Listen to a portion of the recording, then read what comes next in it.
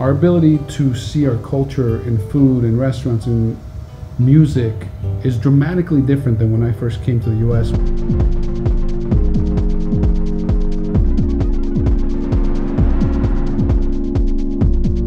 You know, I was embarrassed to have friends over at my house because my dad might be playing Latin music or my mom might be cooking something with a lot of garlic and onion.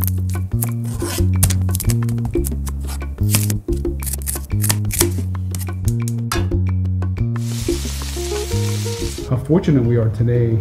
to be able to be who we are, to be proud of it, to the point where it's maybe gone too far where we're seeing others kind of borrow our culture, our food, our community feel.